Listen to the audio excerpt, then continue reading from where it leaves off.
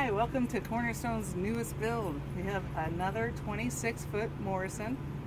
On the outside, the exterior, we have a cementous siding. It's a really pretty bronzy gray color with a nice contrasting lighter gray trim. Of course, we do have another RVIA certified build, as all of ours are. So please come on inside.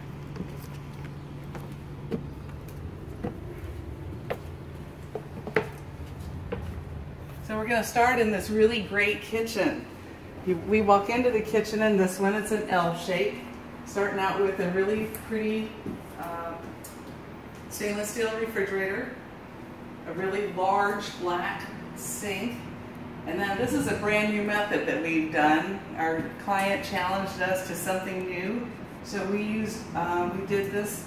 It's a burned wood 2x6. It's all laminated together and then a clear coat finish. I think it really turned out great. So for the shelves, we used black pipe elbows. These are good, solid, sturdy shelves. This is a foot table. Goes up and down. She has a little 2-burner induction cooktop. Induction cooktops are really great. They boil water, typically 90 seconds, maybe 3 minutes sometime in there. And then above, we always do a vented range hood. I think it's important in a tiny home. You always want to change the air as much as possible, and this is a part of what makes that happen.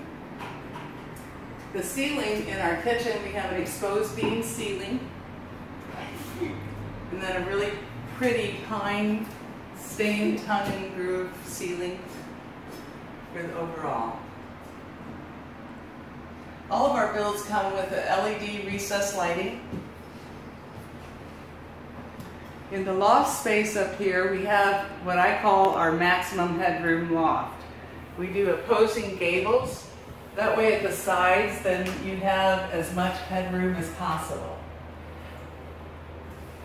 On the back of her half walls, up in the lofts, we did some storage shelves in there as well.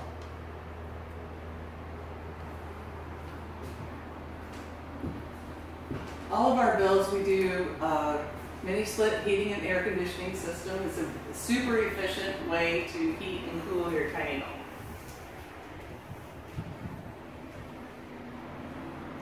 This staircase going to this loft, it has the vinyl that we've used on the flooring. It's a plank vinyl, looks like wood. So it has the vinyl on the tread, and then we have as an accent on the risers, we have this burned wood look with the accents on the sides too. I think it really turned out great. A lot of personality in those stairs. So going to the second loft, it would really eat up the whole place if we had 2 different staircases, so we did a ladder. This is a library ladder. It hooks onto the pipe up here, and then when it's not being used, it's stowed on the side.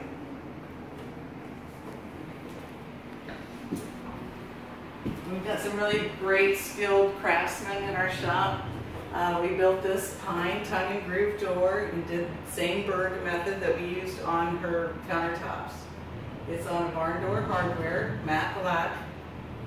It's always important to remember to store your barn doors while in transit. They don't travel well while they're installed up here. There's always something.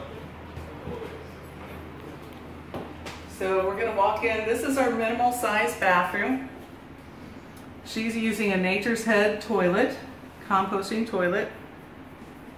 Again, we have the same burned countertop with the pretty shelves like we have in the kitchen with the black pipe supports. Her shower is the minimal shower. It's a 32-inch fiberglass shower, has corner shelves. Very adequate. The wall finish is actually the same material as the ceiling finish. It's a pine tongue and groove, but it's painted.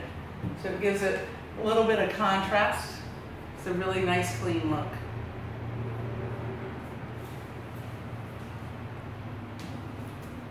So please visit us at Cornerstone Tiny Homes to view any of our other builds too. Thank you.